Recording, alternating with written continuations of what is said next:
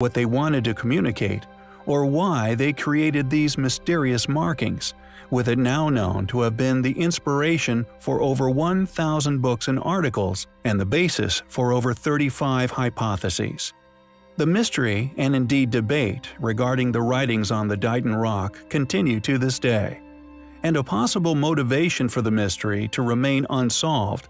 is to protect the currently attested academic theories regarding the past of man. Thus, they could quite possibly be markings left by a past, now lost civilization, or one that has long been claimed to have been unable to have had such far-reaching settlements.